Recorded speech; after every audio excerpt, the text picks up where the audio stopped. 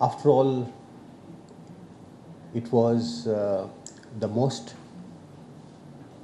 important summit on an issue that concerned the very future of the planet. It was the greatest gathering of government leaders outside of the United Nations headquarters in New York. But it was not just a summit of government leaders, it was also a people's summit. More than 40,000 people, environment activists,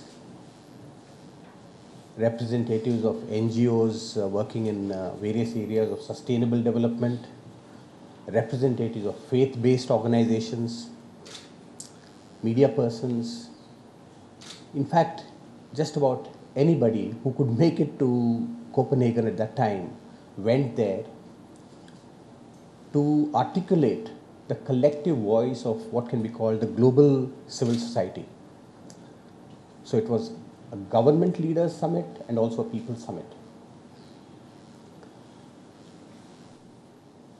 And we had been thinking of who would be the right person to speak on the subject. And today we have Dr. Pradipta Ghosh. I can't think of a better person to speak on the subject of the climate change summit, India's perspective.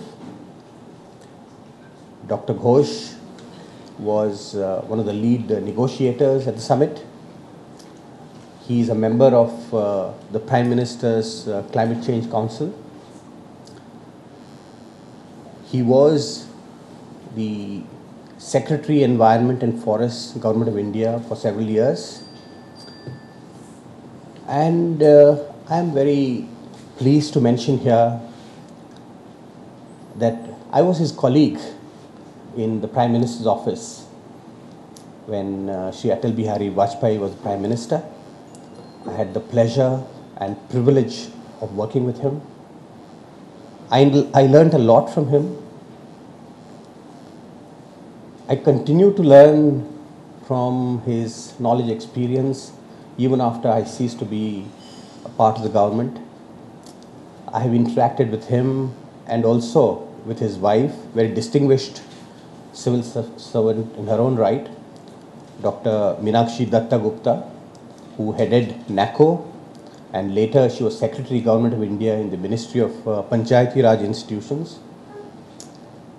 So it's my very special privilege to welcome him here at ORF to deliver this talk.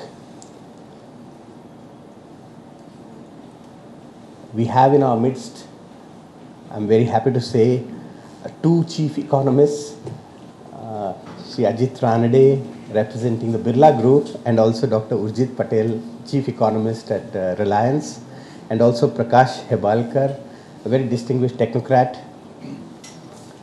and some activists who have been doing very good work at the grassroots. My very dear friend Firoz Ashraf. So welcome to all of you to what promises to be a very enlightening talk. Thank you very much, and over to Dr. Ghosh.